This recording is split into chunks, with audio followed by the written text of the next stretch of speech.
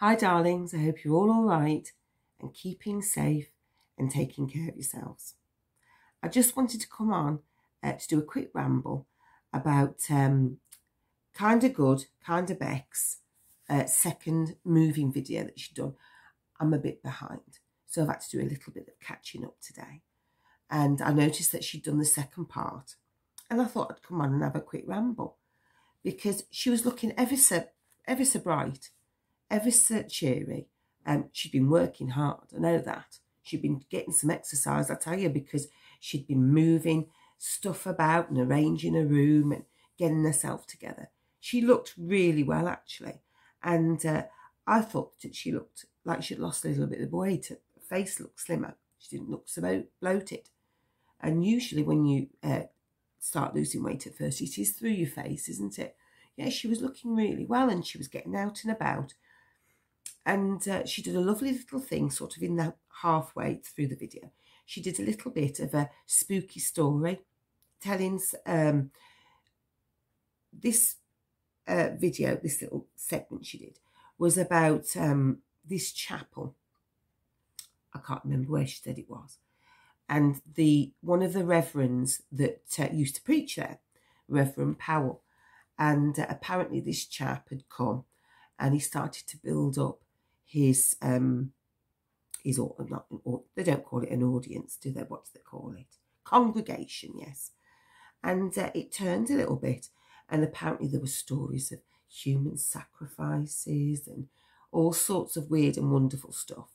And this chapel is apparently haunted. You'll have to go and have a look. I mean, I don't want to give the story away because Becky's telling the story. It's part of her video. But it was really, really interesting. And I had to laugh to myself. I thought, you know, that Babby's put more work into this bloody channel so far than Anne Boleyn has in months and months and months and months, if not years.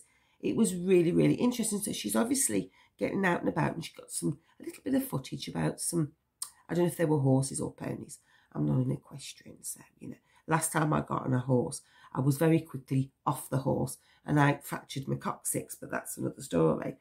But it was lovely. So she's obviously, as I said, getting out into the fresh air. She seems to have a lot of support from friends. She seemed a little bit more outgoing. She seemed a little bit more confident, not so as nervous, you know, as she was in the last video. She looked really, really well. And she was very, very busy. I'd say she was back and forth like a fiddler's elbow, getting her stuff, moving it, arranging her room. And she's really, you know, getting there, probably having a sort out, because, you know, you have to have a sort out, don't you, when you move. I mean, isn't it surprising how much stuff you get? But she really has worked hard and things are really coming together for her. So I was really, really pleased, and I'm really looking forward to watching the next video. I hope that she does something a bit more arty-farty, you know, something about her artwork, because it really does mean a lot to her. And she's hoping, isn't she, to make a little bit of a business with it. So it would be nice to have a look at the materials perhaps that she uses, what sort of art that she's interested in. You know, perhaps she could, you know, that they draw pictures and then they do, like, they make it quicker. And so you get to see quite in a short period of time the start, the middle and the finish. That would be nice. But anyway, yeah, she was looking really, really well, and I was ever so pleased. It really cheered me up, you know, after all this foodie beauty nonsense.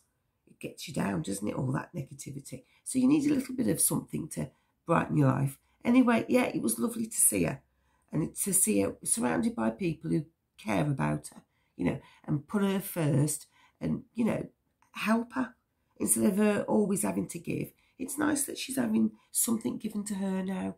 Do you know what I mean? And like I say, she seemed ever so cheery and ever so happy. I'm sorry, a bit croaky in this video. I was full of cold and it's starting to work its way out. I wish it'd hurry up though. I hate sounding like bleed. I sound like Barry White, don't I? Anyway, I'll speak to you soon. Take care of yourselves. I love you loads, you know. See you later. Bye.